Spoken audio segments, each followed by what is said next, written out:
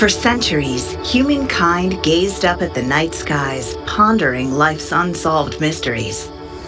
From the first person orbiting Earth to Neil Armstrong's pioneering steps on the moon. 3, 2, 1. Space has been at the forefront of our advancement. Tranquility Base here. The Eagle has landed.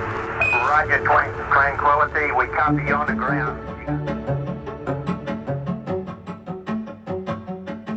From agriculture, navigation, science to economics, life on Earth is guided by progress in space. Thousands of satellites act as eyes, ears, and beacons in the skies. Around the world, countries and companies launch space programs to explore new frontiers, further civilization, and dive deeper into our universe. We have the tools and resources to explore even further. But we lack a strategy to get there.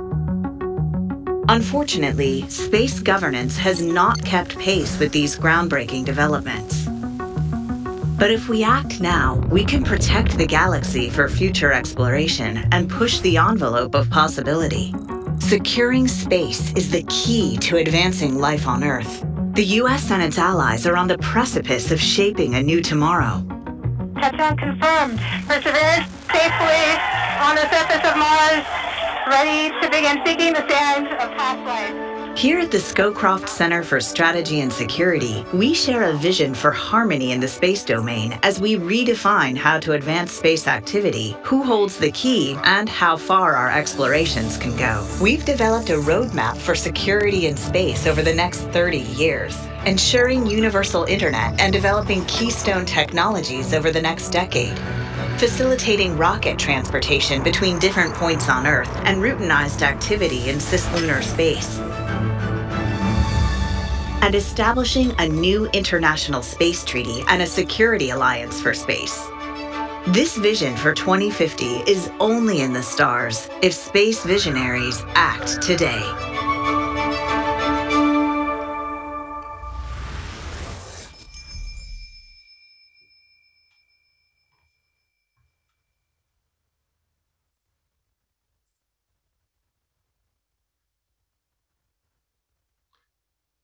Wow, what an amazing video. A lot of things have been made worse by this period of time we've gone through with the pathogen and COVID in the last year, more than a year. But a lot has improved the way we come together virtually in this time and the way that we've operated digitally as the Atlantic Council. I really want to congratulate the people who put together that amazing video, which really captures the sense of nostalgia that we have for everything that's been achieved in space in the past, but a sense of adventure, a sense of vision for the future, a security alliance for space. And I hope we have a lot of space visionaries in the audience here as well. And I think we are really talking today about preparing for a new tomorrow, as the video says. So good afternoon and welcome. I'm Fred Kemp. I'm President and CEO of the Atlantic Council, and I'm delighted to welcome you to today's event, The Future of Security in Space, a 30-year strategy. And this is done with the support of Airbus US Space and Defense, Inc., our valued partner of many years. We're delighted today to launch the paper of the same name as this event. It's the latest Atlantic Council strategy paper. For the past year, the Atlantic Council's Forward Defense Practice has been preparing this paper, charting a visionary strategy, or at least we hope it is. I hope you'll find it to be, for space security for the coming decades, guided by our co-chairs, former Vice Chairman of the Joint Chiefs of Staff, General James E. Cartwright, and former Secretary of the Air Force, Deborah Lee James. Both are also board members of the Atlantic Council.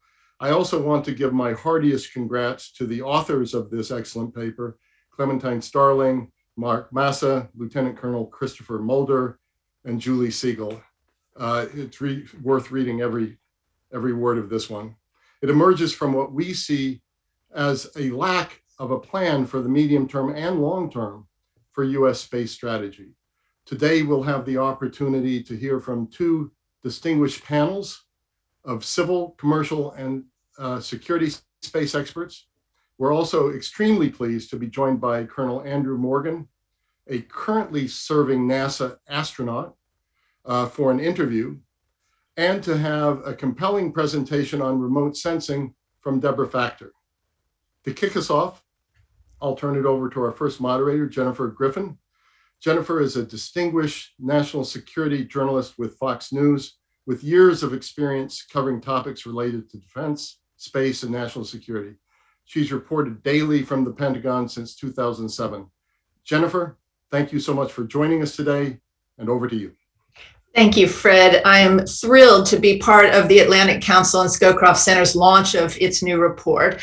This landmark report really outlines the need for a new rules-based order in outer space and the perils of doing nothing as the world enters a new space rush, which is different, of course, than the space race that began during the Cold War when the Soviets launched its Sputnik satellite and the US landed on the moon. I think it's notable that we are launching the report today, the 60th anniversary of human space flight and Yuri Gagarin's historic orbit of the Earth. I want to welcome my panel, as you mentioned, retired Marine General James Cartwright, the former Vice Chairman of the Joint Chiefs and former head of U.S. Strategic Command, who oversaw the country's nuclear weapons for years, Deborah James, who I knew as the 23rd Air Force Secretary at the Pentagon, and only the second woman to ever hold this position. Both General Cartwright and Secretary James, as you mentioned, have co-chaired this new report and serve on the Atlantic Council Board of Directors. And retired Major General Charles Bolden, former NASA administrator appointed by President Obama. General Bolden traveled to the International Space Station 4 times, and Dr. Scott Pace, the former executive secretary of the National Space Council during the Trump administration. I want to welcome my panel and start with a question, because all of you have different relationships to space, but what was your aha moment when you realized not just the possibility of this new space rush, but also the dangers? General Cartwright, I'll start with you. Well, thanks, Jennifer, and it's great to see you again also. I think for me, aha moment probably came when I was a Strategic Command commander, and we were in the Situation Room, which was a brand new room called the JSPOC that we had just stood up, Joint Space Operations Center, and we were watching the China ASAT test. And the realities of understanding that action changed the game in space. It really changed the security environment. It took away, or at least challenged, some of the advantage that we had had for many years in the high ground of space. And it changed the relationship between the two countries. I don't want to overplay that because it's not an adversarial necessarily, particularly in space, but it really said, you're no longer alone up there. We're going to be up there too, and we're going to challenge you if we need to. And that changed the environment dramatically for me as both a commander of operational space and the Strategic Command commander. That for me started to change the game. And I remember sitting in the Pentagon briefing room shortly after you were in the Situation Room asking questions about it. And that's my aha moment in terms of space debris, 128 million pieces of space trash that are still floating around, threatening satellites and other, the International Space Station and other things that are in orbit. Secretary James, what was your aha moment in terms of the dangers if we do nothing in space? Well, first of all, I would say thank you, Jennifer. Thank you to the Atlantic Council, and thank you to the amazing authors who really did the heavy lifting on this report. I really think it is an important piece of very important effort, and I hope everybody will take some time to read it. Anybody, first of all, who was alive in the year 1969 and who has, was old enough to even have the beginnings of memory. Certainly, we all remember where we were when Neil Armstrong took that first historic walk on the moon. So that was sort of the first aha moment of the wonder and of the magic and of the potential perhaps of space. But of course, I was a child, and like everyone else, I was in awe. The next aha moment for me, flash forward to the year 1991. I was still relatively young, but an adult, and I was a staffer on the House Armed Services Committee. And like the rest of the world, I watched in awe as Operation Desert Shield and Desert Storm unfolded, the operation against Iraq, the first Persian Gulf War. And this was the first time that the entire world saw precision weapons in use. It was the first time that stealth was used in the modern day. It was just the unfolding, I think, of just unbelievable capabilities where we could literally put a weapon through a particular chimney in the middle of a block. Who had ever seen anything like that? No one before. All of this, of course, was enabled by space. So that was a real aha moment where I knew that space was going to be transformational for military operations. And then the last one I'll give you, I'm giving you three instead of one, I'm sorry. But when I was Secretary of the Air Force, I remember being a pretty new secretary when all of a sudden a piece of what we thought was debris or junk, which we had been monitoring, there had been no movement. Again, it was assumed to be junk. Suddenly came alive. And we now know that that was a Russian satellite that was maneuvering in ways that were worrying, getting a little too close. And of course, this has happened now frequently, many times since that point. So that was another aha moment. I remember shortly thereafter, we launched what was called a GSAP, which was a geosynchronous satellite in the geo orbit. It was our equivalent of a neighborhood watch in space, saying, you know, we're keeping track of what's going on here. Don't threaten us. Thank you. General Bolden, what was your aha moment? Jennifer, I've had several aha moments, and I since I'm older than everybody else on the panel by a lot, I will say one thing, I appreciate it, but my 4 space flights were not to the International Space Station. When I left the program, it didn't exist yet. That's how old I am. But my first aha moment about risk came, I want to say it was just before I got graduated from the Naval Academy when we lost the crew of Apollo 1 on the pad with the Apollo fire. So if there was ever a doubt in my mind about the risk of human space flight, it was came through loud and clear then. My second was when I was in the program 10 days after I landed from my first mission, and we lost the crew of Challenger in January of 1986. The aha moment related to that, however, was when the Air Force canceled the manned spaceflight engineer program almost immediately after the loss of Challenger, after having invested quite a significant amount of money in Space Launch Complex 6 out at Vandenberg Air Force Base, and canceled the first flight, which was to be 62A on the shuttle. That would have been the first dedicated DoD flight launched out of a DoD complex by a DoD flight crew. So that was an aha moment about the fragility of space and its dependence on will and finance. And then my final moment, like I said, I have too many, was when I had an opportunity to visit China and meet with China's first astronaut after he had returned from a very successful Shenzhou flight to the accolades of the nation, and literally 10,000 kids who were there for an International Young Astronauts Conference. And I had an opportunity to address them with him, and I realized that these guys were for real, and we better think about a way to collaborate with them, or they could very easily replace us. So those are several of my aha moments.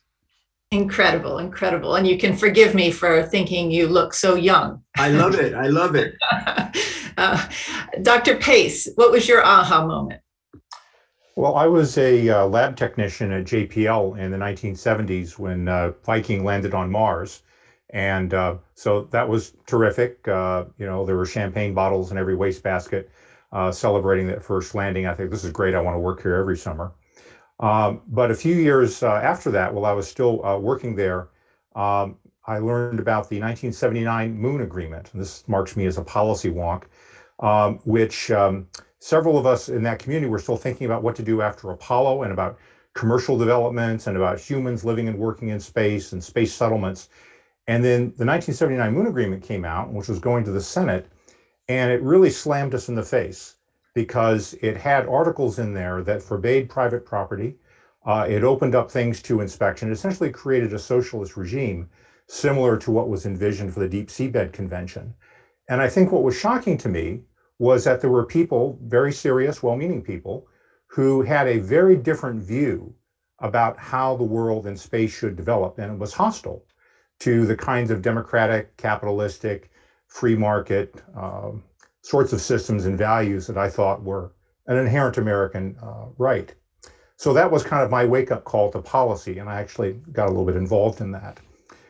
The second wake-up call was building on, I think, some of what Secretary James was saying about the Gulf War. I was familiar with GPS. I was working in the Department of Commerce at the time. We had a very small supporting role. One of the things we did was helping get GPS receivers from commercial manufacturers out to the fleet as fast as we could build them, using facilities at NASA Ames, Moffett Field, helping companies get batteries, slam them in, get them out to the fleet as fast as we possibly could.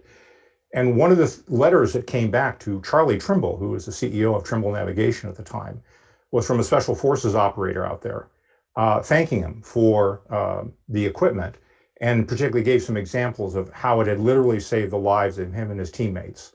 And this was an example of commercial industry rising to the occasion, pressing into service without plan, the CEO stepping forward without worrying about how he was going to get paid, and shipping it out to support forces in the field. And that power of commercial industry to respond quickly using space, I think was my second major aha moment. So values and commerce were the two things that I think have woken me up. Thank you. Fascinating, fascinating. General Cartwright, can you outline some of the top line conclusions of the report and what we should be taking away from this? Sure, I'd be glad to. I think, when you look at the report and you look at where space is today and all of the opportunities that seem to lie in front of us, there are two documents out there that I have been referencing. One is the Space Policy Directive 1, and the second one is the Artemis document. And both of those set up some very unique differentiators on how we're going to do space as we look to the future. The first one is that we're going to initiate sustained cislunar operations by the late 20s. That's a big step. That's routinizing cislunar at a level and scale that it is not today. The second one is that we're going to bring in private and competitive commerce into that environment. If the government doesn't support this, and if we are not able to bring the commercial sector along with us, then we're going to have what the paper calls the Wild West or gold rush scenarios, where there are no rules and everybody's just doing their own thing. And the third thing is this idea that is called for in cislunar and beyond, targeting Mars. Those three things are huge. That's why a 30-year strategy, one that looks at scaling the infrastructure in space up, creating the communication networks, the position, navigation, timing, constellation, GPS for Earth. We're going to have the same thing for the cislunar area. Weather, life support, gateway services. I mean, all of these things have to be built, and they're not going to happen overnight. And so having a strategy that looks beyond just the budget to an idea of where we're going, so that all of the elements of government can see in context what's happening and where their roles are likely to play out and where they're going to have responsibilities. I think that's critical. The second is this idea of cislunar. Why go to cislunar? Why is that important? And if we're going to move out there, what's it going to look like, and how are we going to do it, and who's going to pay for it? How are we going to pay for it? Those questions. But already we're starting to see the initial contracts of the Gateway and the ISS-like presence in cislunar, and an activity called LunaNet, which is similar to the low-altitude Starlink constellations going up on around Earth, putting that together for the moon. Luna Weather, Luna PNT or GPS. All of those are actually very important. Space Force and Air Force have already let the initial contracts for Luna SSA, an FAA-like activity to deconflict traffic. Lunar spatial intelligence contracts are now being let for remote sensing, which we'll hear a little bit more about later.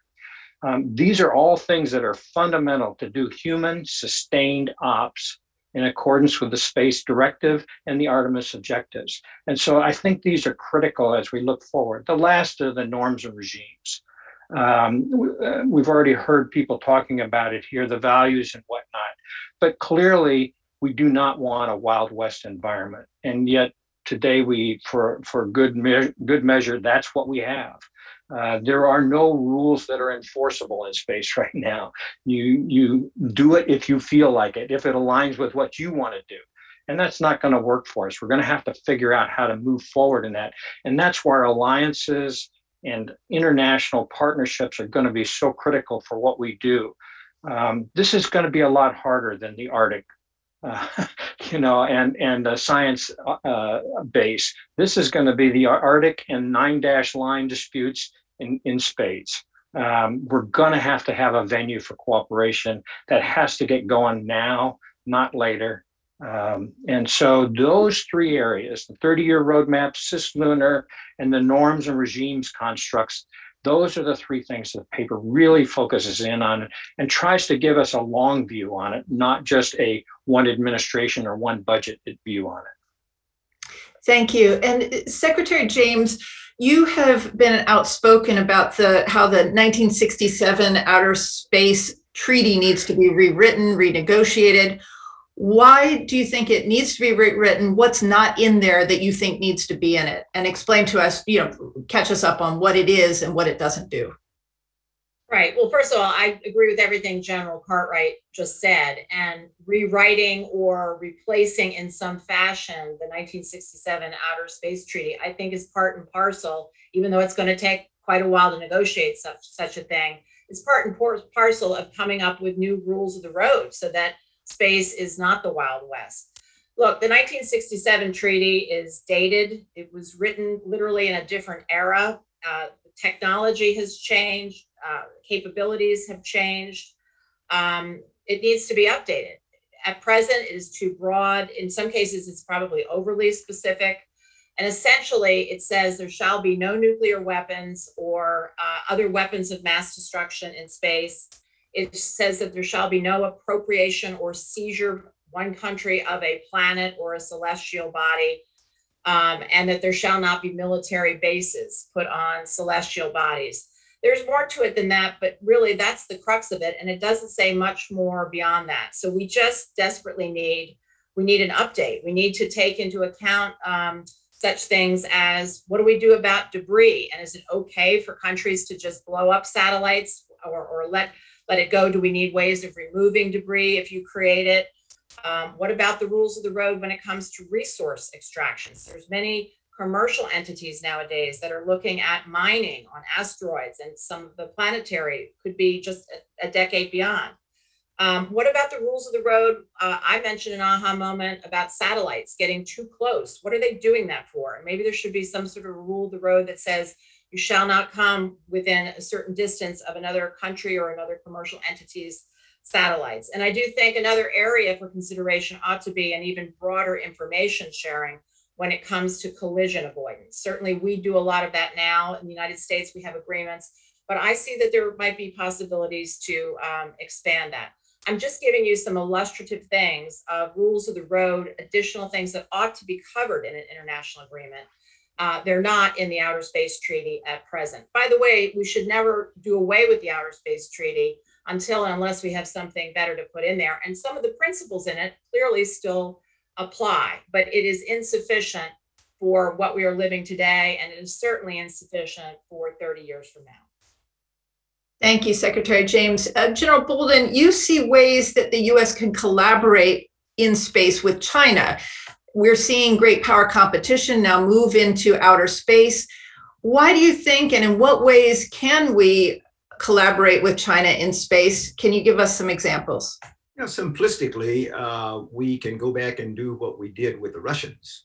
We had a geopolitical purpose when President Clinton directed NASA to go back and reopen the almost complete treaty on the International Space Station and bring the Russians in. The Russians were not originally a partner. But we did it then because we didn't want their scientists and engineers to go to really bad places, and we felt that it was more important for them to be teamed with us. I think as we were doing in the course of the Obama administration was working with China to try to help them try to get them to understand the critical importance of transparency and reciprocity and mutual benefit, the three principles that I think the US always says when we work with other people. I will join General Cartwright in saying this is not going to be easy. Everything in the report talks about US leadership. US leadership requires that we be willing to compromise and that we be willing to go to the table. If you look at UN COPUOS, the United Nations Committee on Peaceful Uses of Outer Space, we're there, but I'm not sure we're there with any degree of seriousness and certainty, or that we can make commitments that have to be made. The critical thing is we're going to have to be able to meet people halfway and come up with agreements on what's going to make things work. Debris removal. You've got a couple of questions about that. You can't do debris removal if you don't take care of Secretary James's point about how close do we allow one satellite to get to another one, because we've got to develop the technology, which means we've got to practice on something. What kept us in NASA from being able to do several experiments that would lead to debris removal was just differences with the intelligence community about, okay, how close do you want to get to my satellite? Or how do I know you're not coming close to my satellite, but you're going to another one? So those are some of the things we've got to debate honestly and make some really difficult decisions about how seriously are we looking at cooperation and collaboration. And Dr. Pace, you have been most recent of our panelists in government. What do you see as the potential flashpoints? How realistic is it to cooperate with China in space? What are your concerns about what you're seeing in terms of great power competition in space? Well, sure, thank you. I guess I would start by saying, across multiple administrations, we've been very serious at cooperating in COPUOS. I was there for about a decade when I was at the university and working on development of the long-term sustainability guidelines, which were finally passed, I would point out, only after overcoming Russian opposition. And pretty much every other country in the world was for it, and we had to and the Russians were somewhat isolated in that. I do take the point that we could be doing more with China according to the principles Charlie laid out of reciprocity, transparency, and mutual benefit. I could imagine things like sample exchanges, exchanging biomedical data. I could imagine being more transparent about operations, for example, out at Mars for exchanging of data. So far, the experience with the Chinese has been very mixed in terms of them keeping those commitments, in terms of them having data open. We've certainly seen Chinese behavior in other shared domains like cyberspace and the high seas, which have been questionable. So I see some potentiality for that. I would actually probably rule out, given the current state of politics, having any sort of human spaceflight interaction, because human spaceflight is both symbolic as well as technical. It demands a degree of trust that I don't think we have. And space cooperation tends to follow political conditions. It doesn't tend to precede them.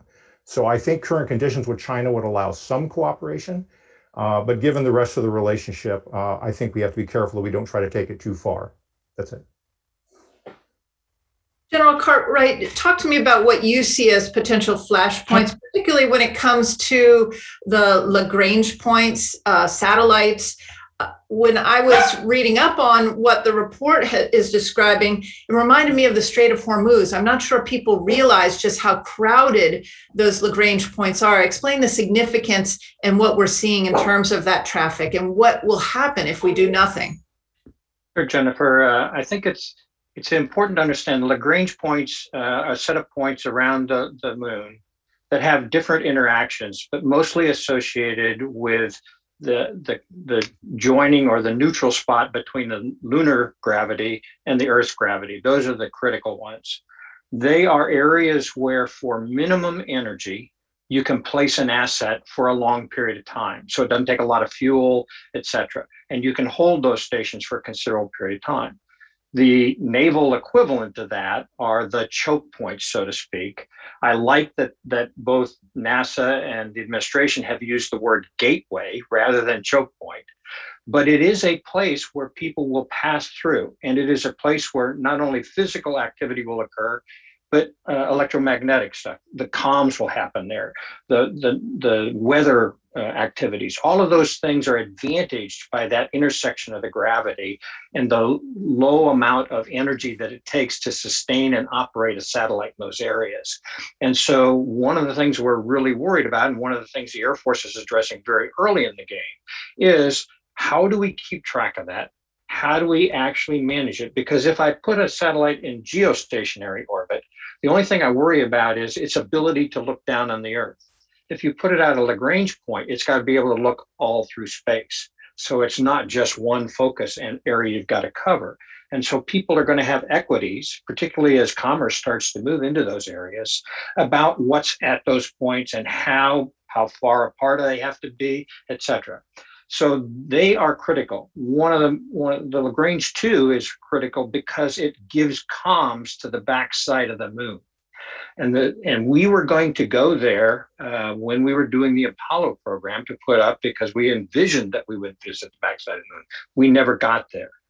The Chinese have already put a communication satellite there, communicating with their rover on the backside of the moon. But these are the kinds of things that will happen at those points, and policy and how we're going to do it and rules of the road are better gone at, in this case, by partnerships and by talking about it, rather than by just putting something there and then competing and fighting for property rights and national rights.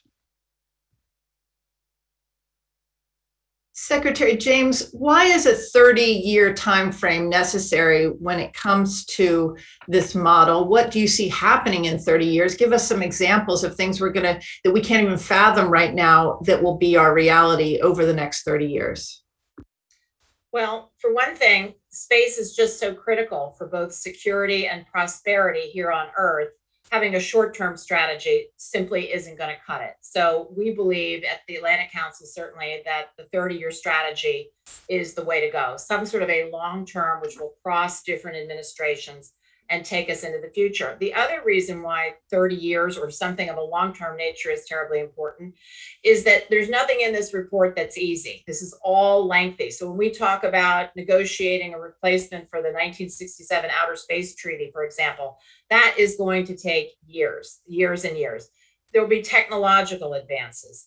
We believe that over time there will be point-to-point space transportation across the globe, which will provide for quicker logistics across the globe. There are all kinds of things on the horizon, and these things are simply going to take time.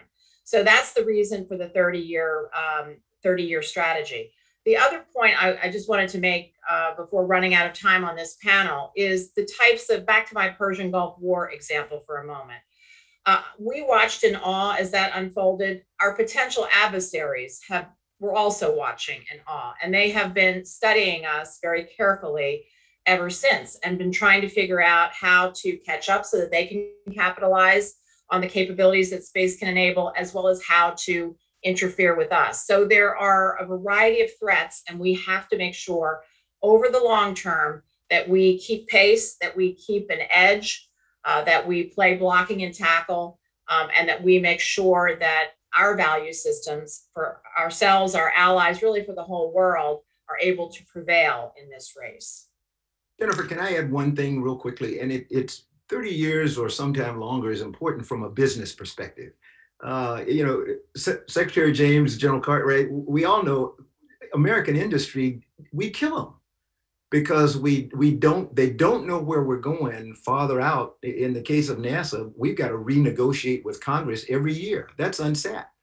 It's really hard to put together a sustainable, affordable program if you're working on the contract or working on, giving them assurance that they're going to be able to continue doing what they're doing. Every 5 years is at least that would help, but every year the way we do it now is just it's not good for business. And when you say every year, you're talking about the defense budget, but what role, General Bolden, are private space companies like SpaceX having in terms of the development? How do you incorporate them in terms of this new architecture for space? Well, very quickly, what they're depending on, SpaceX, Boeing, Sierra Nevada, any of the commercial companies that are now providing transportation, because NASA, the government, doesn't provide transportation to space anymore. We depend on the private sector. And so when we tell them that we're going to need to send crews to the International Space Station every 3 months, they count on that. And if for some reason, that doesn't happen, it really upsets their planning and everything. A company like SpaceX that does everything, mostly vertical development, everything in-house, they can't keep their prices where they are today if we're uncertain about when we're going to honor our commitment to fly with them. And Dr. Pace, what happens if the U.S. does nothing and it is just a Wild West for the next 30 years? What happens if China and Russia don't agree to go along with a new treaty and a new architecture in space, and they think that they have an advantage over the U.S.? What do we do? Well, I think first of all, I disagree with the idea that it is a Wild West. In fact, there is a lot of customary international law that's already there. There's written treaty law, as has been pointed out. There's customary law. There needs to be more. So some of the issues about norms of behavior in space, orbital debris removal, and a number of things like that, I think need to be done. But we're already doing that. I mean, if you look at what's being done within COPUS, within the various standards bodies, that's what's being developed. And the process is one which is very much bottom up, as opposed to a top-down treaty renegotiation. In some cases, like the Russians, I think they're more amenable to direct one-on-one bilateral discussions, which we've had success with in the past. In the case of the Chinese, they tend to look more at kind of a global pattern. What's the pattern that other people go with? And so there's really going to be no one forum where all of this is going to come together. It's going to be one we're going to be working at a number of different levels. In terms of not going along with a new treaty, I think one ought to assume that that's the default case. And in the meantime, what do you do? And I think what you do is what we've been pushing forward in terms of best practices coming from industry. Industry has a number of areas. They were the ones who developed the orbital debris mitigation guidelines, which we got accepted as broadly throughout the UN. And then we turned around and incorporated them into national law and regulation. We didn't give our authority over to some transnational entity. If you go to the FCC and you get a satellite license, you will find yourself required to deal with end-of-life disposal requirements, which in turn have come from internationally recognized debris mitigation guidelines, which in turn came bottom up from US industry. So it's that accretion by practice, not dictation by lawyers who may or may not have practical experience, that I think is going to be our way forward. And Secretary James, what is the Pentagon doing well right now from your perspective? You were opposed to the creation of the Space Force. What is it doing well? Well, I think the Pentagon is making strides forward to speed up the acquisition process, to focus more on early prototyping, and then how do we get beyond the valley of death for more of these systems to get them into use. So I think every year, every team who has served in the Pentagon advances the ball more and more. You're right, Jennifer, I did oppose the creation of the Space Force, but you know what? We've got it now. Essentially, it remains a carve out of the Air Force Space Command, but with the General Raymond, who leads the Space Force, of course, now is a member of the Joint Chiefs of Staff. So that's a big change. So it's incumbent on everyone now to make sure, whether you were for it or against it, to make it work. And again, I come back to just how very important space is. That's why everybody needs to come together here and to make it work. I also believe it's important to point out, we still are number one in space, but some of our, I'll say, leap ahead technologies that used to favor us, others have caught up and they've figured out ways to possibly interfere with us in space. And so that's where we have to make sure that we keep on our toes, that we keep investing, that we keep bringing the cost of going to space down, down, down. This is another area that the report calls out. It calls out key technologies that between government and the private sector, we need to collectively continue to invest in over the course of the next 30 years. So I'm talking about technologies which would enable reusability. We need more small launch capability going forward and small satellites so that we don't just have these billion-dollar satellites which can serve as exquisite targets for possible adversaries.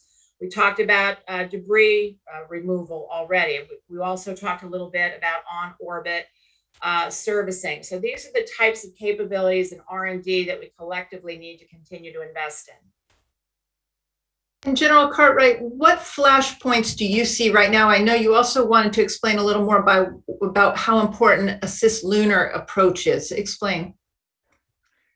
Flashpoints, at least in my mind, are potential areas where we just this week saw the National Intelligence Council release their latest update, which just looks out to 2040. And the repetitive theme going through that was the undermining of these norms and regimes, of countries deciding not to play by the rules, of countries not having rules that they felt were equitable to them. And so, to me, it is where the holes exist in this fabric. Law is one thing. Norms and regimes, treaties, rules of the road, how close can you come to me? Can you get in my way? Are you laying in my beam, etc., are going to be flashpoints for disagreement. And the question is, can we build relationships and alliances that can sustain themselves through the obvious disagreements that will come? The National Intelligence Council says this is going to be the flashpoint all the way through from now until at least 2040. It's these norms and regimes and having them be responsive to industry, to governments, et cetera, and not have just one way. In other words, the US can't just say it's going to be this way. We got to be willing, as Charlie Bolden said, to meet people halfway and to figure out how to do this. And Dr. Pace, talk about the transition between administrations and the dangers of either letting the National Space Council leadership lag or emphasis shift between administrations. Well, I have to say that in the context of a 30-year plan, which I'm, as an academic, I love, as a practitioner, I'm skeptical of. Maybe 30-year plan for containment might have worked, but a 30-year plan on space, I'm happy with 4 to 8 years. As Charlie said, we go through these budget cycles and revisits all the time, and which are very, very challenging. But in that regard, I think the administration is doing great on space. One of the most important things is sustainability in transition, keeping on target. The administration has supported the Space Force. The administration has supported Artemis objectives. The administration has said they'll retain the Space Council in some form, we'll see. The administration has proposed a strong increase in the NASA budget, which is on the same track that we were trying to do in the last administration, showing a commitment. There's some more science money in there, but also strong money for lunar landing. So in terms of a major transition and a strategy that's focused on cislunar and that recognizes the importance of space, I got to say that so far this administration is doing pretty much what we need to be done, which is keep that strategic target. I think the areas where there'll be challenges coming up are going to be dealing with this more complex and security environment. And we've already, what to do about that has already actually been laid out, and General Raymond and others are already working on. In terms of deterrence, we're dealing not just with the space environment, but we have to deal with all domains. There's no such thing as space war or space deterrence. There's war, there's deterrence, there's balance. And space is integrally part of a cross-domain effort, land, sea, air, cyberspace. Number one job is to continue to provide capability to the joint force, which they absolutely depend upon. We ought to keep a vision to cislunar space as to what will come in the future. But for right now, that needs to be led by the civilian sector, by the commercial sector, with the military keeping an eye on it. But their day-to-day job is going to be focused on Earth. So I would say in terms of a long-term strategy, the current transition has made a great step in that direction. So I commend them for it. And General Cartwright, I have a question here for you. The Wolf Amendment requires NASA to certify with the FBI that any proposed contacts with China pose no technology transfer threat. What problem does the Wolf Amendment pose to coming up with this new space architecture?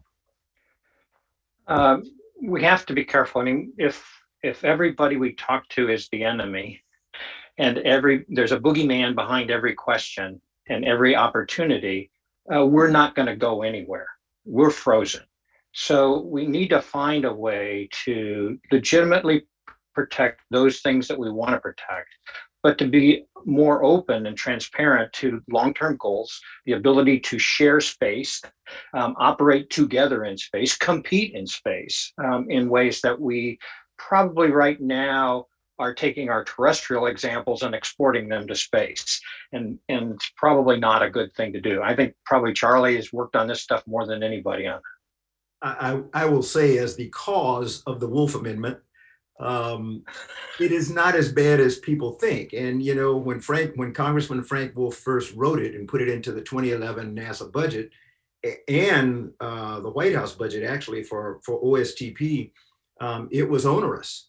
But he came around as we talked to him. And I think when I talk about being able to meet people halfway, I think any administration must find a way to work with Congress and help understand what it is we want to do. Constancy of purpose is something that we talked about at NASA all the time. What is it that we want to accomplish, and how do we keep going? Dr. Pace talked about his pleasure with this administration. I think we've been going about 3 or 4 administrations now on a relatively straight line path toward exploration and collaboration and the like. All the last 3 or 4 administrations have really promoted international relations and opening up space to what President Obama used to refer to as non-traditional partners. So I think that's what we've got to do, is maintain our trajectory.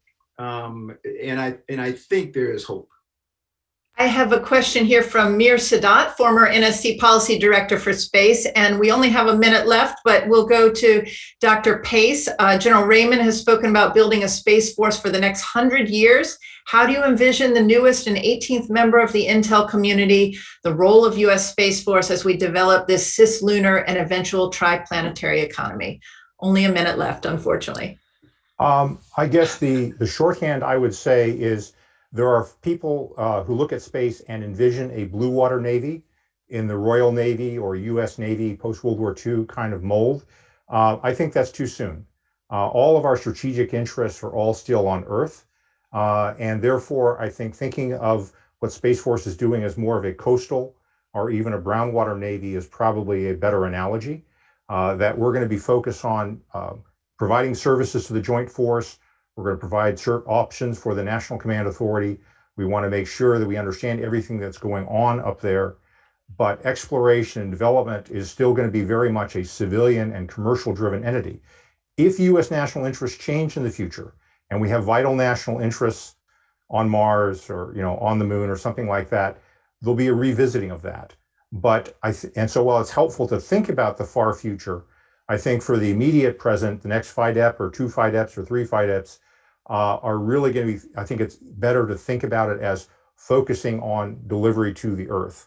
And so the Blue Water Space Navy is still a while away, much to the disappointment of some of my colleagues. Thank you, Dr. Pace. And Secretary James, I'll give you the last word. We only have a minute, but why can we not afford to not do anything as we enter this next period in space? If the United States and our allies choose not to lead the way forward, I guarantee you other countries will step into the fray. There are quite a few these days, and I put Russia and China at the top, who are spacefaring nations. They don't all hold our same values. And I come back to some of them are investing and testing in ways that are very, very worrisome to the United States and to our allies. And so we are blessed to have alliances and partners around the world. This is where we need to leverage those relationships and make sure that we keep a leading position and that the space domain remains open for all, so that the entire world can have security and also to prosper. Thank you very much, panelists, and thank you to the Atlantic Council for this incredible discussion today and this fantastic report. I urge everyone to read it and absorb it, because it will be a document for years to come that we will be referencing. Thank you again.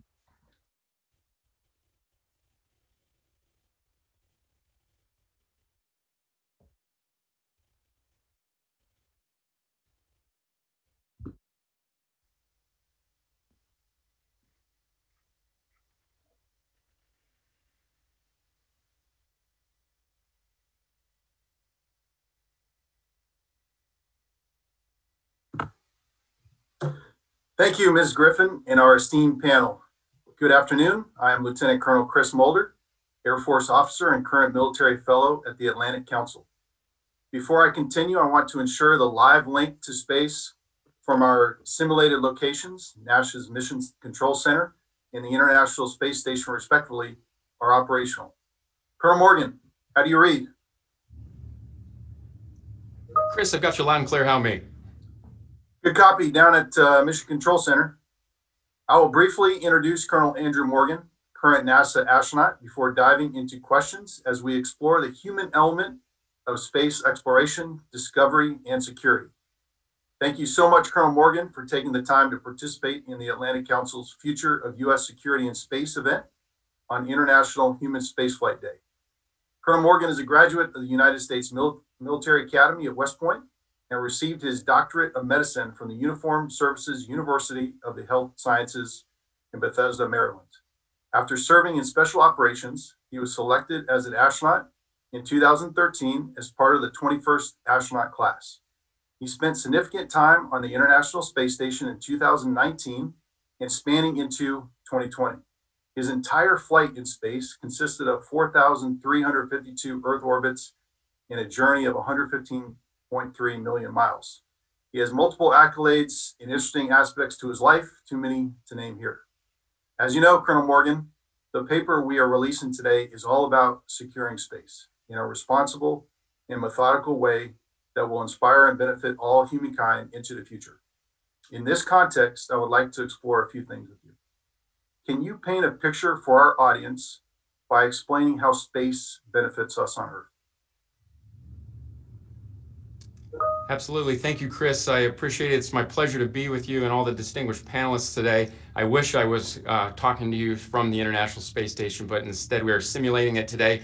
And I was going to speak from the perspective of living on the ISS because, of course, that is my exclusive experience in space and probably the best example of how we use space in human space flight. We often say that the International Space Station is off the Earth for the Earth. And we do that to characterize that we are in space for the benefit of humanity. And there are four objectives, four accomplishments of the ISS that we see as ongoing objectives that I think are worth highlighting. First of all, that it's a world-class scientific laboratory. While I was on board the ISS, my crew and I performed over 300 different scientific experiments. And these span the full gamut of scientific disciplines from chemistry to physics to earth science, biology, medical, anything you can imagine. We are doing it on board the International Space Station on a daily basis. It fills the majority of our time because it is one of our top priorities. The second thing is it's an incredible engineering marvel. It's a demonstration of what countries can do when they come together. It represents a substantial investment of multiple nations. And it was built piece by piece, spanned 2 decades. So it was put together and brought engineering philosophies from around the world together, oftentimes being assembled for the first time in space. Then next, it's been an incredible test bed for commercial industry. And there are lots of examples of that, some we've already touched on today. Many of the payloads and experiments on board the ISS are commercial in nature or commercially sponsored. The commercial resupply that provides us the supplies and the movement of logistics and equipment to and from the ISS. And then, of course, the demonstrations of the commercial crew program, the US crew vehicles, SpaceX Dragon, which we are preparing to launch now for the 3rd time here in the next couple of days. So a tremendous example of developing commercial industry in low Earth orbit as well. And then finally, it's an absolutely wonderful example of international partnership and how we can cooperate on a grand scale. Wow, it's a lot going on. As I mentioned, you've spent a lot of time in space. Specifically, you've spent 272 days on the International Space Station, and you accomplished 7 spacewalks. Building upon what you already spoke to us about, do you view space and its benefits differently now that you have physically spent so much time in space? Well, I do. I got to see firsthand how dynamic it is and how we are at a full sprint now in the ISS. So the ISS we started constructing it back in 1998. And so by the time I arrived, it was fully constructed and in its full utilization capacity. And we've been able to see how, or I was able to see firsthand how busy we are and how we're expanding the commercial vehicle traffic. We've expanded the crew size. Our mission durations are getting longer and longer, and that is becoming more and more normal. My mission was 9 months. One of my crewmates, Christina Cook, her mission was 11 months. A few years before that, Scott Kelly's was just shy of a year. And then even Mark Van High on board the ISS right now is preparing for the possibility that he may be up there longer than 6 months as well. So that's becoming very normal, and we're seeing a lot of dynamic activity. What that allows us to do is get the most out of the ISS. And to your question, what does using the ISS to its max capacity do is it allows us to reap even more benefit for humanity. We do the science and the demonstrations that we do on board for the benefit of those back on Earth, but also to enable ourselves to explore and go deeper into space, on the moon, and then onto Mars, but also science for the sake of scientific discovery. So it's an extremely exciting time on board. And I just have to say, a shout out to NASA and our international partners. It has been undeterred in the face of the pandemic. This has accelerated on pace and has not been slowed down by any of, we've learned to work around in the pandemic environment, which is a real credit to NASA and all of our partners around the world. Well, that's great to hear that you and the rest of the NASA team were able to, take advantage of unusual circumstances this last year, but advanced space, for us. Finally, as we wrap up this conversation, is there anything that we may not realize about space that is important for us, to know? Yes, we've already, I'm talking to a very space-wise audience right now, and I know that everybody realizes that we're at this exciting inflection point in if you just look back at the last 2 years alone, the changes that we've seen in civil space, NASA, the ISS that I've alluded to, but also I'd be remiss not to mention the Artemis program, which is NASA's bold plan to return to the moon and put the first woman and the first person of color on the surface of the moon in this decade as a stepping stone to go on to Mars. So that's been very exciting. I mentioned commercial and the developments we've seen there, but also, as a military officer, I'm a military officer first, there's been some interesting developments in defense space as well, with the reestablishment of U.S. Space Command, the establishment of U.S. Space Force. So we are at this critical time, this critical juncture that we are witnessing around us just in this recent past. And each of those, I think, has a potential to be an instrument of diplomacy, and human spaceflight, I think, has a role in each of them. But, as a practitioner of civil human spaceflight, when you look back at the tradition that began with one of the earliest partnerships in space in 1975 with the Apollo-Soyuz test program, onto the Shuttle Mir program, now in the ISS program, and in the programs we have still ahead of us, that cooperation in space transcends geopolitics, and it is a critical venue for partnership in space and cooperation and interlinkages between nations. So it's been a real pleasure to be a part of this panel discussion, and I look forward to hanging on and listening to the upcoming speakers as well. Awesome. Thanks, Colonel Morgan. I think you hit it on the head there. Transcends, multiple different aspects of our lives as humans, and having those partnerships and alliances and having a vision is very, very important. So thank you for taking the time to motivate, educate, and share a human perspective of space. All the best as you continue to advance the importance of space and serve as a role model for us all. Thank you. Now Thanks, Now I'd like to introduce Ms. Deborah Factor, Ms. Factor is head of U.S. Space Systems for Airbus, U.S. Space and Defense. She manages the national security space and space exploration businesses within U.S. Space Systems. She has an exceptional 30-plus year career in the aerospace arena, leading, guiding, and transforming the organizations she associates with. Thank you for your tremendous insights and leadership during the development of this paper. Ms. Factor, the floor is yours.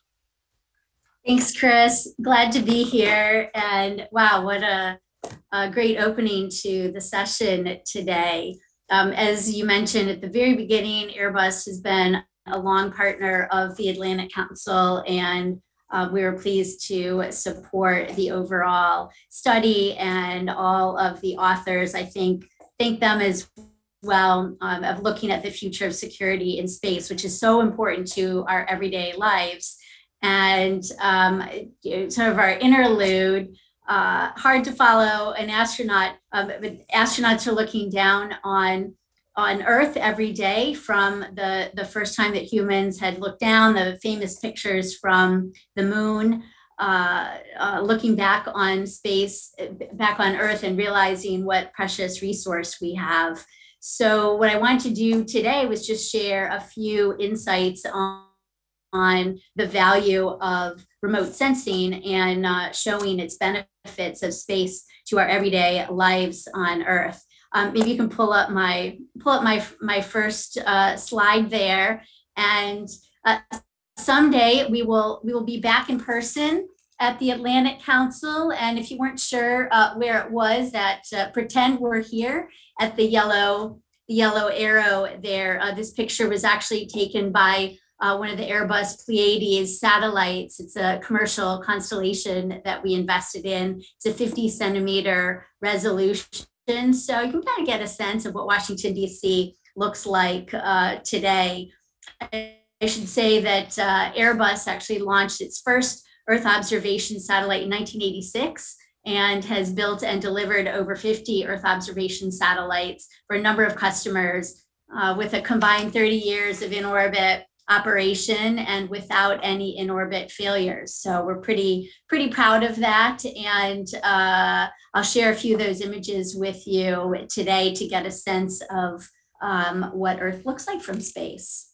So next slide. Space capability has really enabled us to learn so much about Earth. And we have now much more sophisticated, very high resolution images from government customers and all the way down to commercial constellations that are giving us information about weather, climate change, agriculture, our environment, maritime traffic, aviation, land mapping, land change, etc. And I think as space gets a little more good coverage in our everyday lives, we are kind of learning how much it plays in decisions that are made that affect our overall security, economic security, national security, environmental security, much of which is the theme of the paper that hopefully everybody has had or will have a chance to read.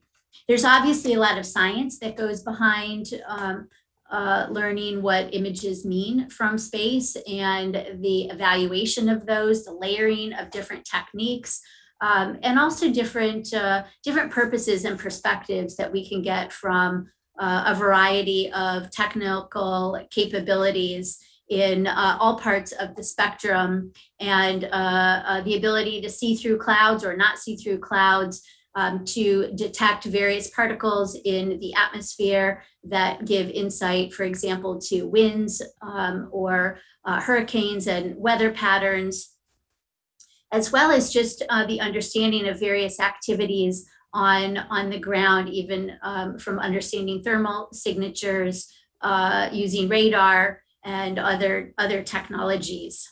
So maybe I'll give you a couple of examples. Go to the next slide, please.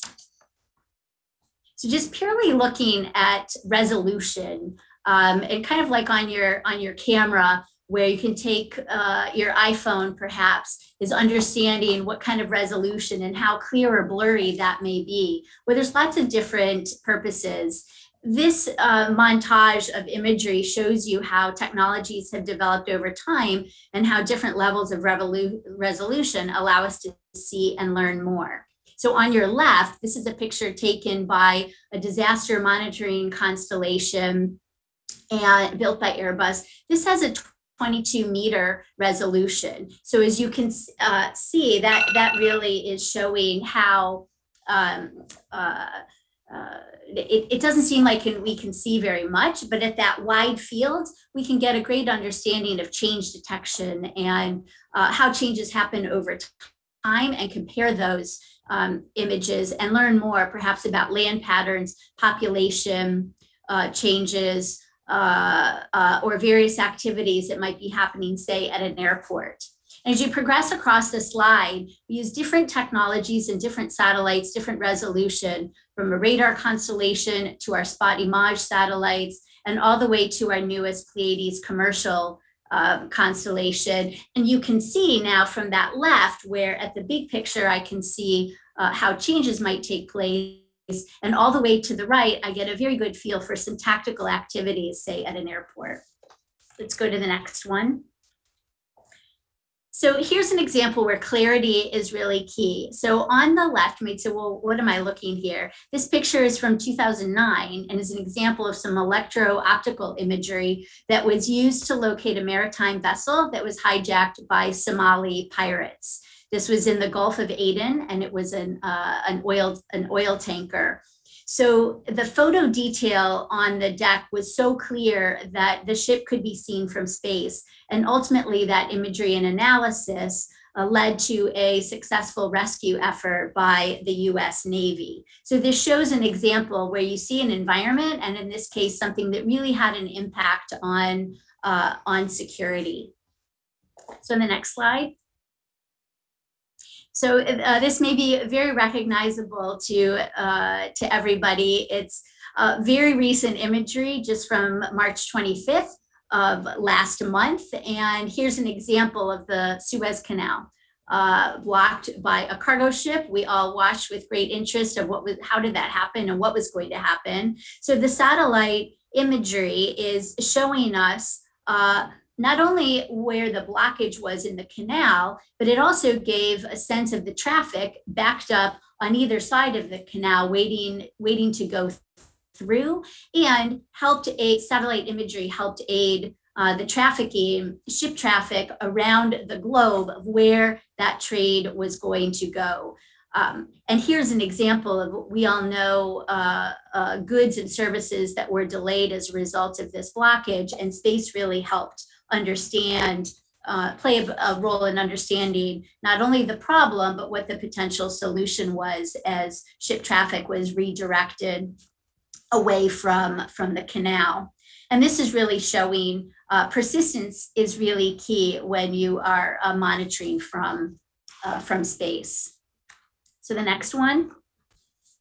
So another example of climate change, and Mother Nature makes moves, and we often are not quite sure what those effects are, and then leading us to understand some of the background. On the left, this is an image captured of a Malibu wildfire in Los Angeles area in 2018 by our Spot Image 6 satellite.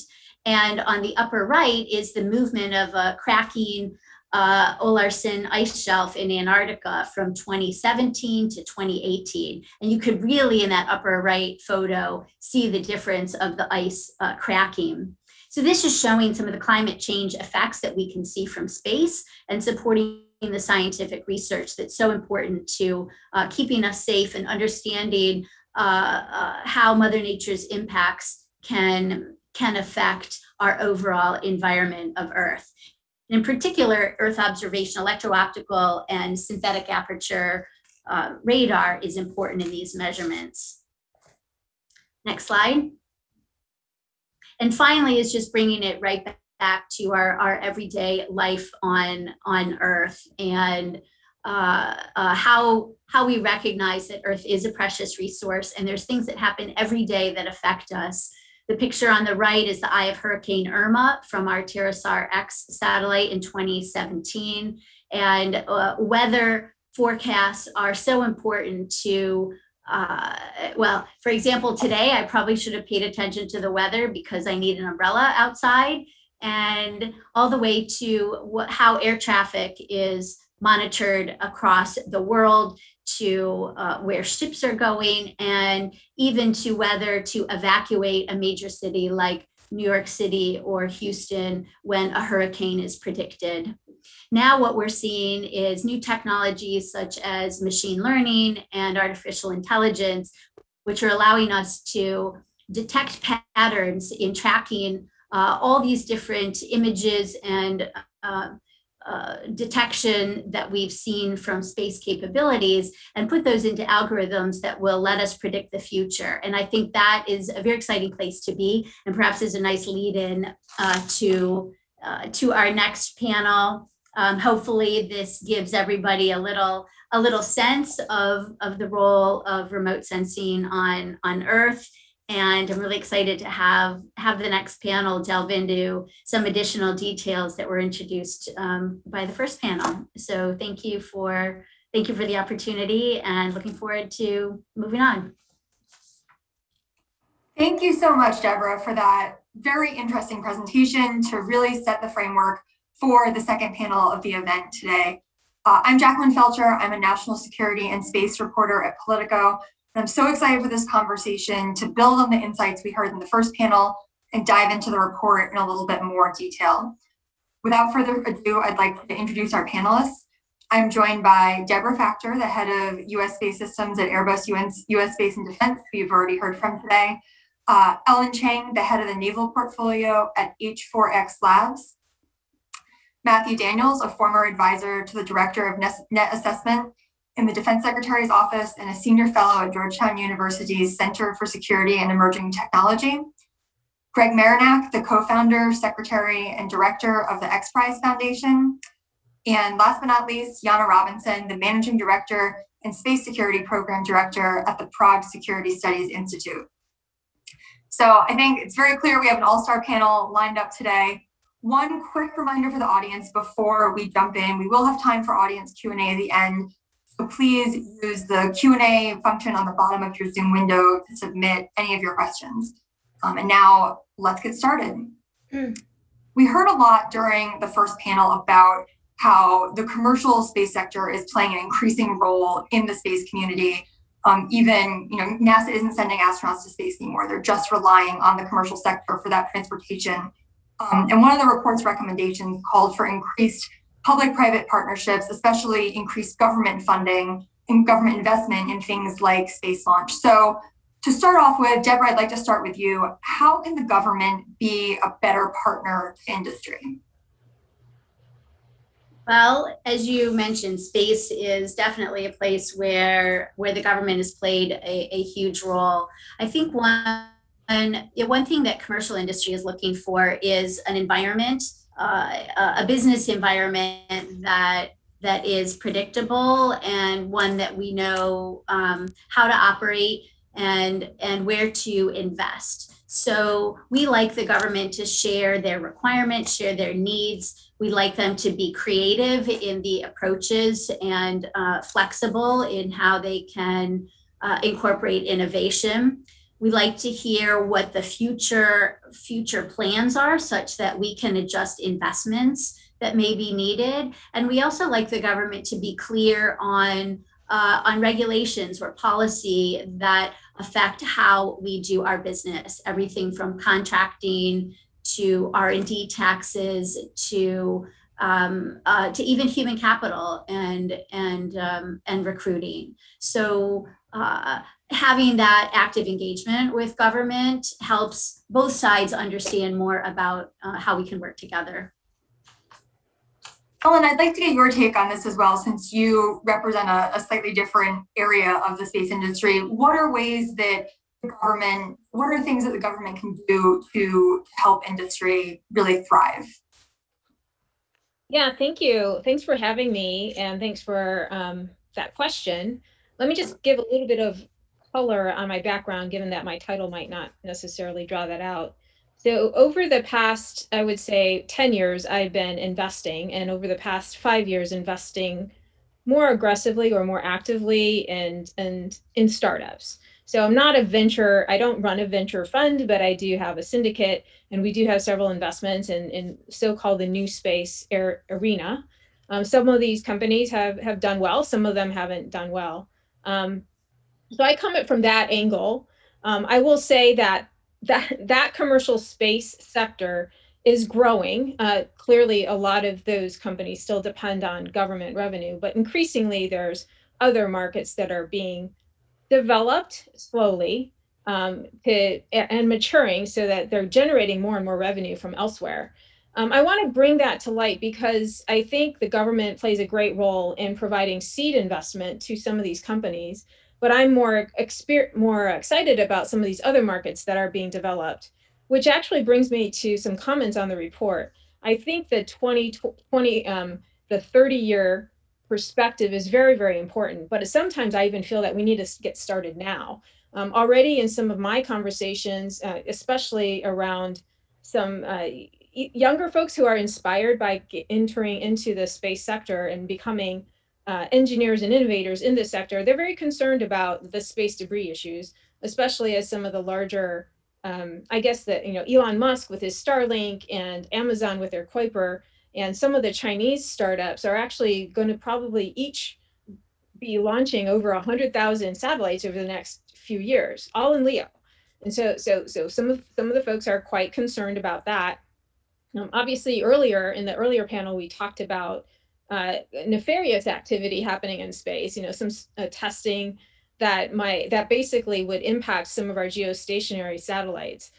Even from a commercial perspective, just the television, SATCOM, and as well as satellite TV, that budget right there, or I should say revenues, global revenues there, is already over 40 billion. And with Elon Musk and Amazon coming online, with everybody vying for developing other types of companies or revenue sources, I think that that could, at least they're making a big bet that they want to double and make lots of money, from that space perspective.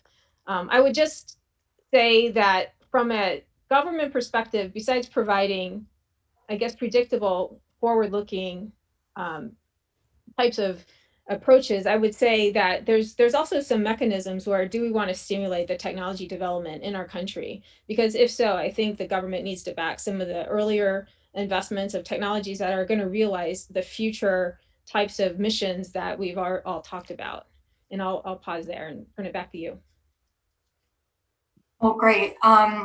Greg, I want to turn to you. Your organization, the X Prize Foundation, is all about incentivizing next generation technology. So I'm wondering, sort of from an outside of government perspective, what tips would you give the government in terms of ways to incentivize innovation and get industry excited about big goals?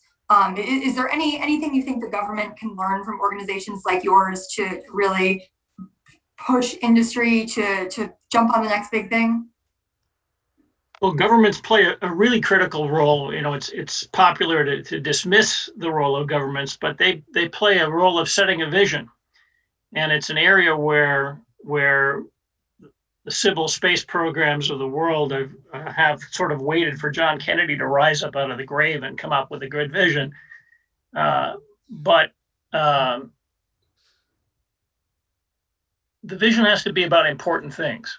And I think this report is important because it acknowledges some of the new facts that we live in that are radically different than these treaties of the 60s, when people were treating space like a little place like Antarctica, when in fact it's everything else. It's the rest of the universe. And we are in a space race today, but it's a fundamentally different space race. It's not a race of superpower versus superpower. It's a race of civilization versus time. We're facing 100% catastrophe. It's not, the probability is 1, it's not 0.1, that we are facing climate change. And we can use the energy and material resources of space to address that problem, which is the existential problem for every man, woman, and child alive today, all 10 billion almost of us. But we have a limited launch window. And we don't know how long that window is when humans have the capability and the political wherewithal and the abundance to deal with this problem. So realizing that we live in a two-world system, including Earth's offshore island, the moon, in its strategic thinking is really important. It's the first step toward realizing that the entire solar system is rich for humanity and gives us many thousands of years of runtime. Is critically important. And if we have that vision and we set our private industries around the world toward working on the pieces of that vision and key technologies that are needed to open up that vision, things like transmitted energy for space propulsion or for sending power from where the sun shines all the time, which is any place beyond geostationary orbit, to the cities and megacities where all of us will, or most of us will live the remainders of our lives. Those kind of things are the role that government can take. And if we want a truly secure future, we need to have security, not against each other, but against these big problems that we all face. We talked already, just in the few minutes this panel has been going on, about just how much is in space. Everything, today we have communications and Earth observation to, looking farther out, things like using resources found in space. And there's obviously a lot of infrastructure in space that goes along with all of this. So Matt, I'd love to get your thoughts on, as we launch a national conversation about investing in infrastructure, whether people should think of space as being a part of that. Absolutely. So there's this tendency to think of space as this like nostalgic thing. But the whole exciting moment that we're in is that the most exciting things that we're going to do in space are going to be just in the next few decades. So it's we're at this kind of hinge point from being a country with a space program or two to being a spacefaring country, where we go into space for many reasons and we expand from there. For infrastructure in space, we're looking at, over the next 10 or 20 years, some part of the Earth's internet infrastructure being in LEO. That's going to be hugely impactful. So that's why I think and hope we'll come back to talking about orbital debris and space security and how we think about that kind of infrastructure. But at the same time, we are an optimistic society. We're at our best when we are an optimistic society. There's an old maxim in the space community. It's kind of a joke and a maxim, both together. It was improved by someone named Ben Finning, who was an anthropologist who studied Polynesian expansion across the Pacific. And so the kind of joke and maxim together is something like, if God wanted humans to be a spacefaring species, we would have a moon and also a solar system full of small asteroids and planets and other moons to step out to and expand across the solar system and expand from there. So we've got this tremendously exciting moment in the years ahead. I like each strategy because it focuses on cislunar space. That is our first stepping stone. That's the first place too, where it's not just the kind of leading edge of exploration, but it's also our entire society starting to expand into space and build new things into space. As we talk about the American commercial space landscape and sort of what it looks like and what issues it's facing, Jana, I'd like you to weigh in here on what other nations' commercial landscapes look like, commercial communities look like, and how those private industries operate differently than the American space industry. Yes, thank you. If I may, I will first step back and paint a little bit of a broader picture, actually benefiting from the first panel, because I think all the panelists gave us some key aspects we need to understand as we move forward with space activities into the next decade and beyond. General Bolden and General Cartwright, they talked about US leadership in space and together with allies and partners, and also talked about the need for maybe new partnerships or non-traditional partnerships, which could mean both state actors, but obviously also industry, commercial partners. Secretary James also mentioned the competition between the United States and other major space powers, mainly China and Russia. And Dr. Pace talked about the role of deterrence that need to help stability of the space activities as we move into the more commercial space activities on orbits and beyond. I think one of the things also that Dr. Pace mentioned is the difficulty to negotiate any kind of international understanding on a legal level. And he mentioned the need to really continue to work on the best practices led by the industry. So I think that there is a great deal of discussion concerning the growing importance of space commerce, but there is a less focus on the downside risks and threat stemming from such activities. So one of my principal concerns over the maybe even next 30-year horizon, but certainly for the next 5 to 10 years, is the sustainability of space commerce. And I say that because there are two models that are operating out there that I know of, which are like having different track gauges for the railroads. So one is born of more of a dependencies, and the other is based on assistance-related activities and allowing independence. So I worry because when you get into the kind of model that, for example, China and Russia pursue, it is a world of sole source contracts, the world of vertically integrated supplier packages, basically soup to nuts. Then there is the subsidized financing, which looks easy on the front end, but is oftentimes very difficult to repay later on the part of the recipient countries. So moreover, there are dependencies with political strings attached.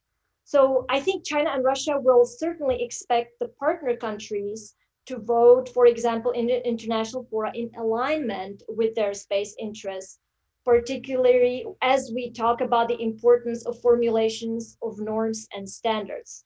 So the bottom line is these are often inconsistent with our security interests and our fundamental values, like free markets.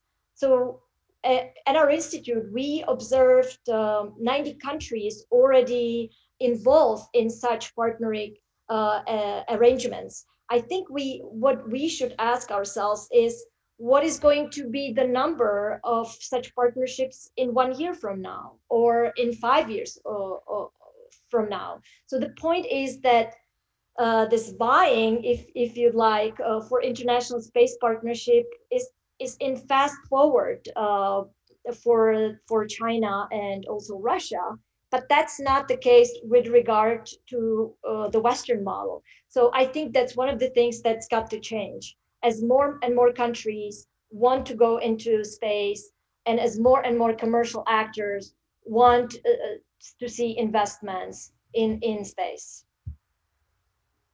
Well, great. I'm eager to move our conversation to talk a little bit more about national security, but we've got one good commercial question that I would like to squeeze in here before we move on. Michael Bruno has asked, part of the tech startup ethos is to scale up quickly and dominate a market, but that's not necessarily what the government wants when it comes to contractors or industries. How do we bridge that gap between letting industry innovate and advance in space while also fostering a more equitable economic playing field? Ellen, is that something that you could comment on? I can give it a shot. Michael, thank you for that question. You know, I guess from a certain perspective, I come at it from a free market perspective, and you know, most of these companies continue to make large parts of their revenues from the government. So the government does have a say, but from the other perspective, I think the markets demand, the markets will govern essentially how that plays out. How, of course, then if one or two of these companies become too monopolistic, kind of like Google, Facebook, and Twitter are these days, I imagine maybe we have learned from that and we can step in a little bit earlier. I will say that we do need to support U.S. Startups, because I think, you know, we do have the Chinese government supporting their startup ecosystem, whether directly or not directly. And personally, I would rather we have a better, I guess, more innovative and agile and responsive startup ecosystem than they do. I'll hand it over back to you. Cool, great. So I would like to sort of shift gears a little bit to talk more about the national security aspect of this report. We heard a lot in the first panel about the potential of working more with China and working more with other international partners, which has been the way the US has operated in space for a long time, especially on the civil side. You look at the International Space Station and the long-term partnership with Russia there. And we've said it on this panel, we are in a space race. It looks very different from the Cold War space race, but I'd like to get everyone to weigh in here on whether the future of space over the next 3 decades, if you see it being more collaborative or more competitive. Matt, would you like to start? Sure. It's, I mean, the unsatisfying answer is it's going to be a mix of both. The reason is, though, that we have enormous opportunities to be collaborative. One of the strategic advantages of the United States, right? All strategies start with build on your own strategic advantages and strengths. One of ours is that we have this wide network of allies and partners. So we can work with many countries around the planet. In fact, it is one of the things that means that as more countries and societies around the Earth start going into space, most of them are our friends. So it actually net benefits us relative to authoritarian governments. And that's a great thing. On China and Russia in particular, our work with Russia is obviously complicated. They're a bit of a competitor on the military side, but we can all work with them on the civil side. For China, I guess I would just start by saying, has been on the military side very aggressive in the 2010s. They blew up a satellite in a very crowded orbit in 2007. That has had large safety impacts. And we see behavior in other domains like building and arming islands in international waters and attacking civilian organizations through global computer networks. We should expect analogous behaviors in space. So I think a lot of American space planners start from an assumption of we have to be really thoughtful about how we might potentially engage with China. I hope that there are opportunities on basic science and orbital safety through our civil space program, where we'll have ways of talking to them and perhaps even working with them in those limited areas initially. But there is a big trust deficit to get over at the beginning, largely because of how their space activities have behaved in the last 10 years. Jana, can we go to you next on this one in terms of the future of space and whether you expect it to be more competitive or more collaborative?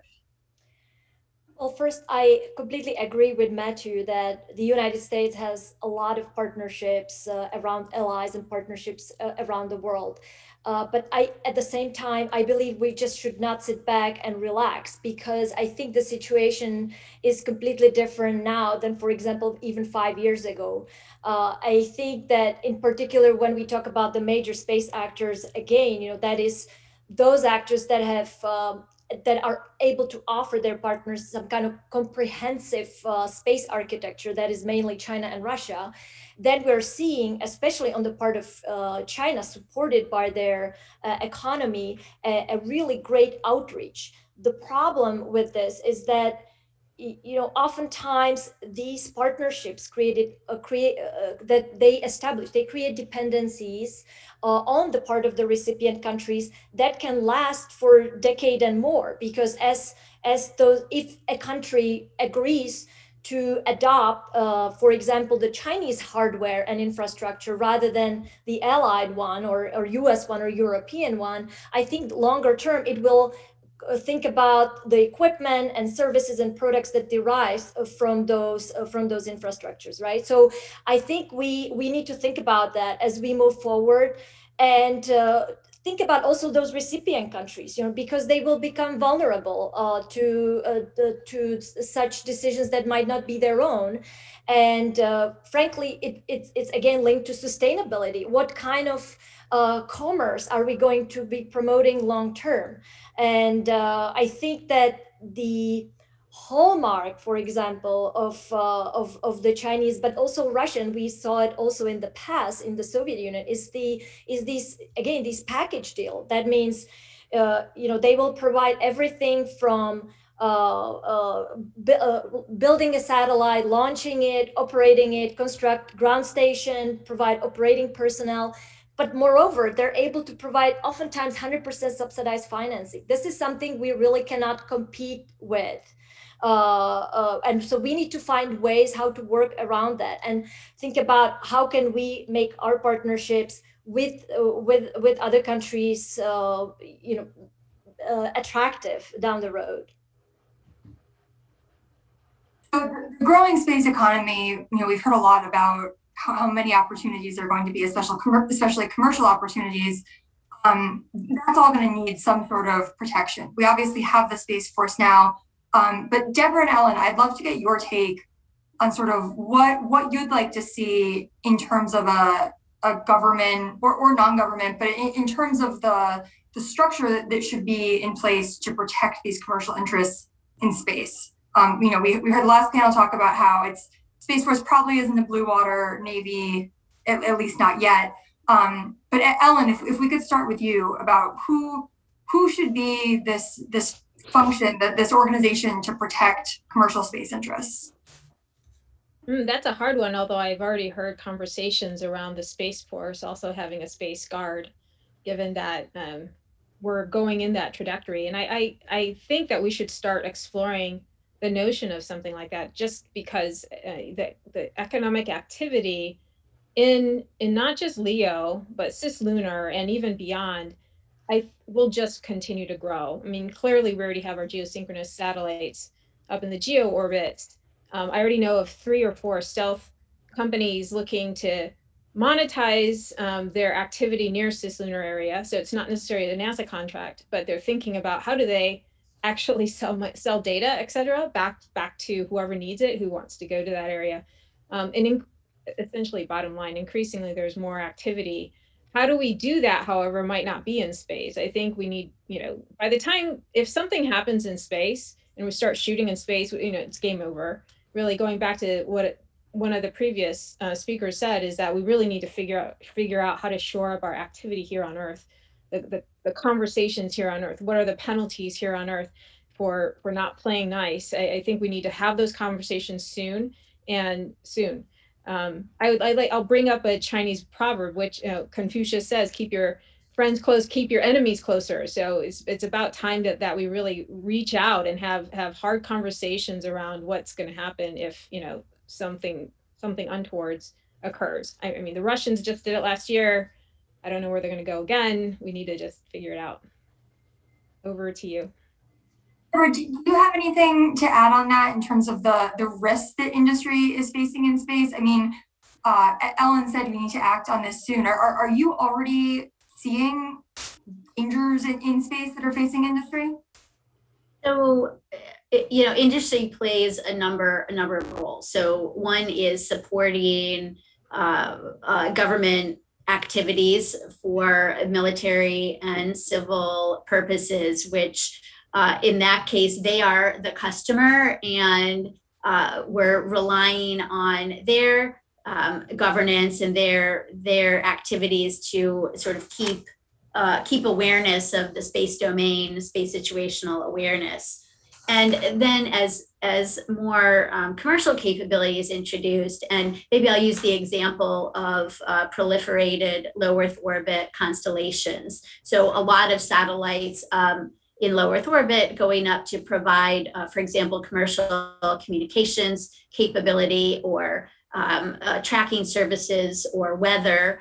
And we have commercial companies investing in that capability. And we also have the government the US government wanting to take advantage of adapting this kind of for example, broadband communications that are being provided, like a company like OneWeb or was mentioned of SpaceX and Amazon and others who are developing these constellations.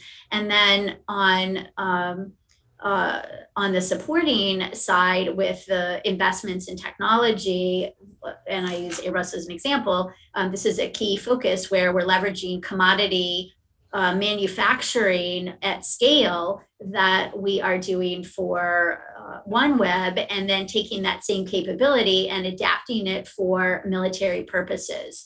So we are seeing increasingly blurred lines, I would say, between who is doing what in space, and then where's the responsibility for some of the governance and behaviors. You know, an example that comes to mind, that maybe using an automotive example, you know, we have now rules of the road, literally, of stop signs, yield signs, traffic lights, blinkers on cars, so that we can understand and predict the behavior of automobiles around us. And when we've talked about servicing in space, so in the US, if you break down on the side of the road at midnight, and if I'm a single woman driving a car and somebody pulls up and says, "Oh, I can help you," is that good or bad? Is that a trusted service person? Did I call, for example, AAA to come save me? AAA would be trusted. I have a membership. I made the call. But if somebody just showed up and said, "I'll help you," how do I know they're not going to hurt me? So you can take that same analogy into space, and with my satellite and everybody's around, are they friendly? Are they not so friendly? Are they just innocent and they're a student driver and they don't know where they're going? Or did somebody fall asleep at the wheel? You know, you can see where this analogy is going. But these are multi-million-dollar investments or assets at risk, and as I shared in the earlier presentation, just Earth observation is one example. If we knock out a satellite, whether it's by accident or on purpose or just end of life, there's kind of a trickle effect into the community. So we need to be thinking about, what are these rules of the road? Where does the governance? Who's responsible for cleaning up debris or making sure it doesn't bump into my satellite, and that I'm aware of all of the risks. So that's something that we really haven't, that we're still struggling as an international community. And this is where we look to bodies like the United Nations, or to our own FAA or State Department, who are negotiating sustainability of space in the broader international community or treaties. Industry is not going to do that. We can give our views, but we won't be the ones negotiating. And maybe I'll add one other thought, on the national security side, is the products that come from what we do in space, and what the national security aspects of those are, from cybersecurity, trusted data, where the supply chain has come from. How do I know? So just like if the example of AAA pulling up to my car, how do I know they're giving me good quality information, or that the fuel to refuel my tank is high quality and it's not going to introduce some other unknown risk? So these are very complex questions, and industry addresses these in other markets, all the time. And because the nascent space community does get a broader commercial presence, we will see more and more discussions, and probably problems too, that will creep up. And I'm sure something will come up that we haven't anticipated, and then everyone will scramble of what to do next, which is why the report is so important, because it does give kind of a roadmap of the considerations to come up from now over the next 10, 20, 30 years.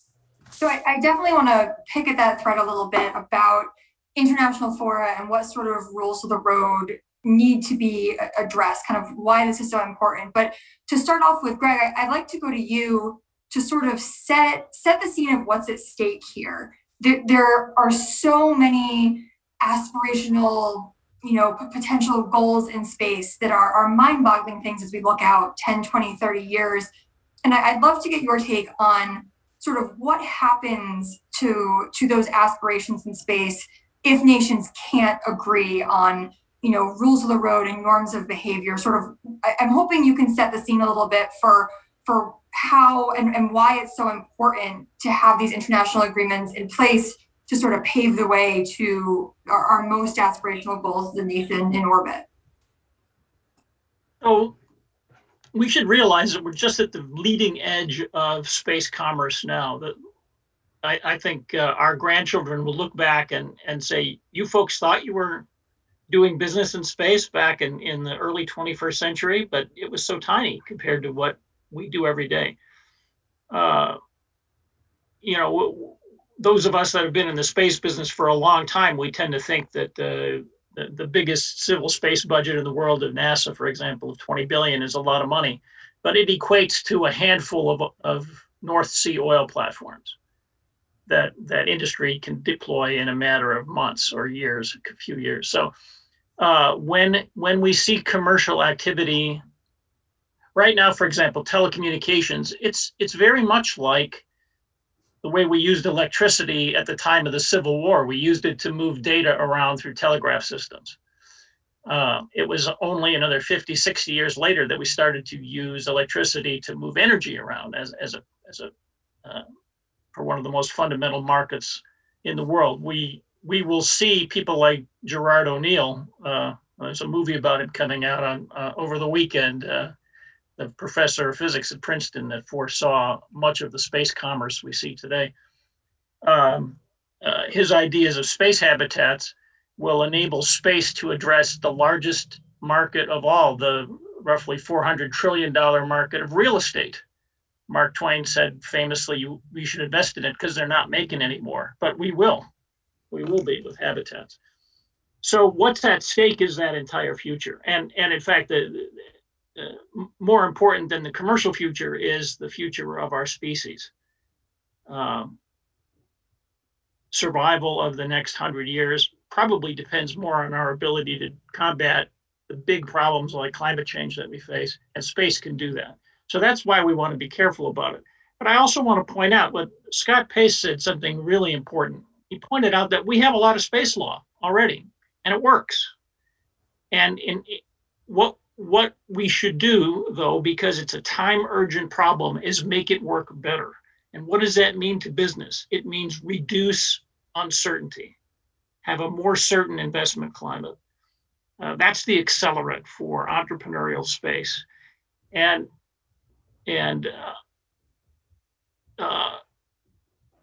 we can do that if we change our perspective and look at these big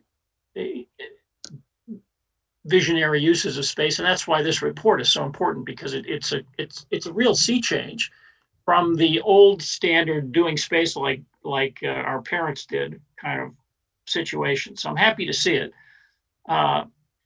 I'm also optimistic. Look, we were talking about the problems of working with the Chinese. Well, guess what? We managed to cobble together a way to work with the Soviets, or the former Soviets, who used to have and still do have nuclear missiles pointed at us, and we at them. So I'm quite optimistic that we can muddle through. It's a question of, can we do it fast enough to beat the big problems? And that's why some of the new activities that are underway, like the Artemis Accords, are heartening, because it's a step away from the 60s style treatment of space as Antarctica, as opposed to treating space as a whole new frontier. The other thing is that space itself is the antithesis of what we are used to in our bones, which is a zero-sum game. All of us that have dealt in political science are steeped in and have hardwired into us the notion that it's a zero-sum game competition, until it's not. And there are still some zero-sum game aspects, but even things like worrying about the Lagrange points, they're not the same order of magnitude of limitation as the Straits of Hormuz. They're very, very different. So it's critical that we change our perspective and I think now is the right time for it because we are seeing completely new players. We're seeing new opportunities. We have chances for new alliances. As Jana pointed out, we see, for example, people like countries like the Chinese creating dependency-based alliances. We've been pretty good as Americans and as the NATO countries in being generous, and it's in our interest to be generous, to build open-ended alliances. And in space, the biggest one would be provide launch services. The barrier to other countries getting into space is getting into space. It's ridiculously expensive. There are some interesting technical ways that if we chose to, as a country, to say, we're going to open up space in a big way, we can increase the launch rate, decrease launch costs, and help other countries become our partners in space in a way that will create strong, long-lasting alliances. Well, great. You mentioned the Artemis Accords, which are, of course, an agreement NASA is trying to partner with other nations to return to the moon. We got an audience question on that about international cooperation on the moon. Jeffrey Parsons asked, what international norms would you like to see developed to guide commercial and national ambitions on the moon, such as lunar mining? Jana, would you like to start us off on that one? Well, first, let me just say that international fora, such as the UN COP-US, ITU, and others, are immensely important for, as we move forward with space activities and discussion, and a platform to understand what countries are doing globally. That said, I think, again, if we are talking about setting norms and some principles and even standards as we move forward, these fora seem to actually be lacking in some aspects, and certain countries are promoting their own, and there is no consensus on those. For example, we all talk about transparency, so that would be a good norm that would be also valid if we do activities on the moon or elsewhere. But what do you mean by transparency? How do you as a country deal with that? How do you present it? And that goes back to value system. Do you trust the other actor that actor is transparent? So when we talk about international fora, they're immensely important, but I think it's also very important to understand that they actually measure political will of countries. And we need to be determined to promote certain norms and actually present it as such at these international fora. But things like, if we go back to space commerce, for example, and I think things like accountability, free market oriented policies, good corporate governance, protected sovereignty of countries that conduct commerce, reciprocity and fairness. These are all norms that we need to, I think, follow if we want to move forward with the space commerce. Great. We have another audience question looking at Apollo and the fact that looking at the space race and the competition between the US and the Soviet Union, that is looked upon not favorably, but Apollo is hailed as this time that American ingenuity sort of came together and accomplished greatness. So the question is, what elements of Apollo successfully translate to today's space program? Is there anyone who'd like to start us off on that? I'll start because I lived through it as a child, and I knew that. I remember being in grade school and thinking, when I'm in high school, humans will walk on the moon, and they did. Apollo is most important, I think, to prove to people everywhere in the world that humans are smart and can tackle tough problems. That's what we believe at X Prize. We put forth challenges, and we're and overwhelmingly people pile on and solve them. So any kid could have told you in 1962, when I was maybe 8 years old, what was the raison d'etre for Apollo in 4 words. It was, if you're an American, to beat the Russians. And if you were a Russian, it was to beat the Americans.